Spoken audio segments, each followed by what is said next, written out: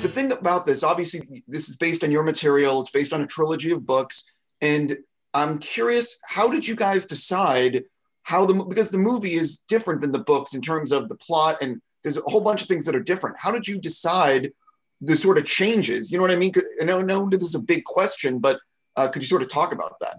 Well, my starting premise always in adapting any work, but including my own, is that a movie is a remix. It's never going to be an exact thing. It's not a cover version. It's a remix. You're changing it to suit the needs of what a film has to have.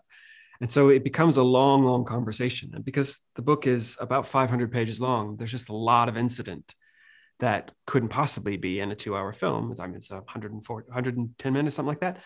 And so you start from the beginning thinking, well, what's important, what's essential? And what's always essential is the themes of it and the relationships. And the actual events are not quite so important as long as the key ones are there. So I personally don't mind the changes. I expect them. The book remains, but it's a long conversation and seeing what fits and what's right. Along the way, was it ever radically different in terms of how you were going to do things, or talk about that initial genesis of the writing process? Not a ton. I mean, the main challenge was how the noise was going to be portrayed.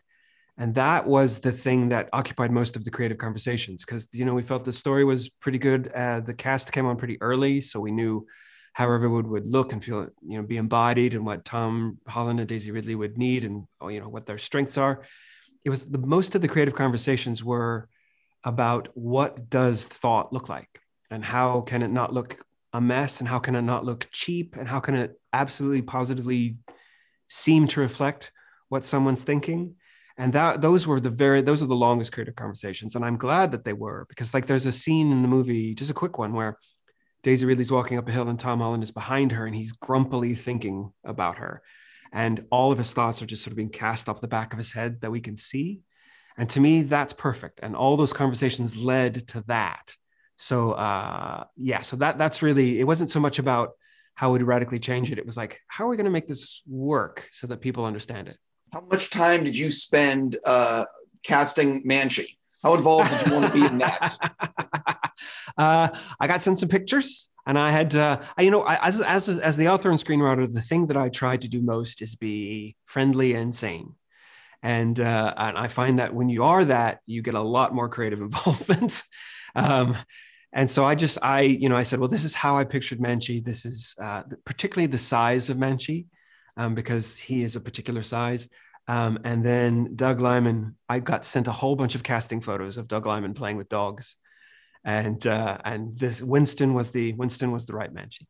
I'm curious, I know that you're involved with Snowblind and Anya's Ghost. Can you give updates on those projects? I can't give one on Anya's Ghost, but on Snowblind, I am writing it now and working with Jake Gyllenhaal's production company, who are great, great people, and with a director called Gustav Muller. So it's in the writing stages, and got a deal at Apple. So I mean, fingers crossed. It shoots in the snow, so it's one of those tricky ones. But we're hoping for maybe later this year for this coming up winter. Yeah, that's what I'm curious about. You can usually, from what I understand, I'm not obviously in these meetings, but you can usually understand from what I've been told, how much a studio wants to make something based on how often they're calling you to get updates or whatever. Do you get the vibe that Snowblind is something that, they really want to make this year?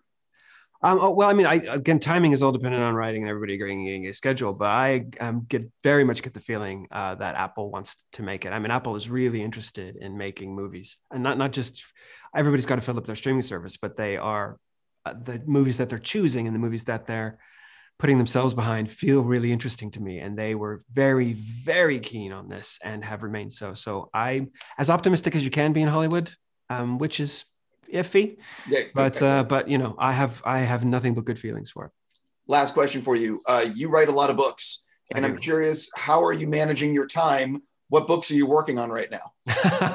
I was raised by a military father, a lovely man. He didn't force it on us or anything, but his example was just Protestant Scandinavian work ethic. And so I just get a lot done over the course of a day. And also my books took off when I was in my late 30s. And so I know that success is luck and ephemeral and it's timing.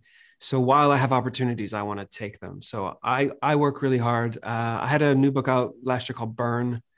I'm not sure what book I'm going to write next, but I'm working on Snowblind, and I'm adapting Lord of the Flies for Luca Guadagnino. So I'm busy. Yeah, I could ask a whole bunch of questions on Lord of the Flies, but I got to go. And I'm just going to say congrats on everything. I wish you nothing but the best. Thank you very much indeed.